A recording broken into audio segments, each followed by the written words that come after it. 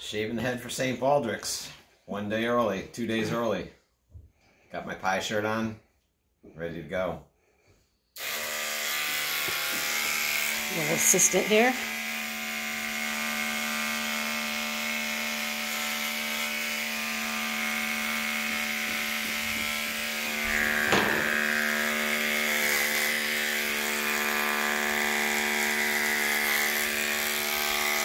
We're going to submit this to hairdressing too, so they can give us some pointers for the rest of us who are at home not being able to get our hair cut.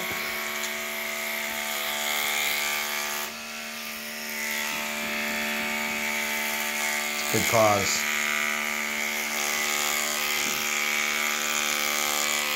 Yeah, why don't you talk about why you did it? What's that? Why you signed up for it?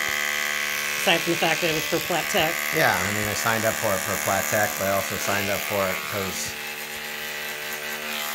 you know, St. Baldrick's for children with pediatric cancer, and my son out in San Francisco works with those children. He's an oncology nurse, and you know, so it's important. I think it's great all the kids at Platt Tech who raised all this money. I think we're closing in on $10,000, so you know, I've been growing it out since January. I'm kind of glad that I'm getting this done. And there's the dramatic part. I think this is too high. It's a 4. You can do something lower.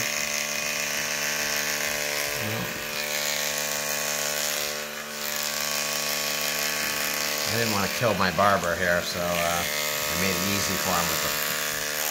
We'll take more off as, you know, but... We're going to grow it back again and do it again in April when they actually have it. Yeah. I hope everybody follows through and does some kind of shaving. I know not everybody has a shear like this at home, but, you know... It's neat that Mr. Teleska and Mr. Quinn and Mr. Tyrol and everybody else who is involved is going to post all these videos and, you know, get a good laugh at watching everybody shave their heads. So, and the kids. I hope the kids get to see this, you know.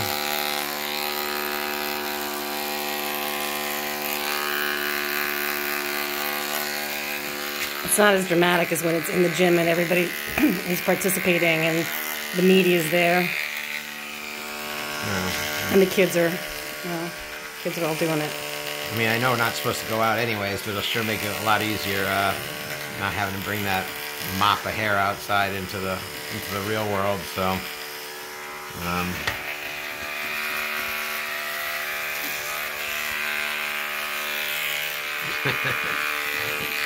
I don't like the look on my cameraman's face.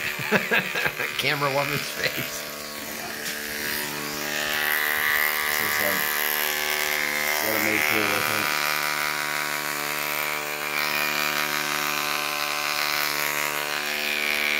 You got enough? Thanks for watching.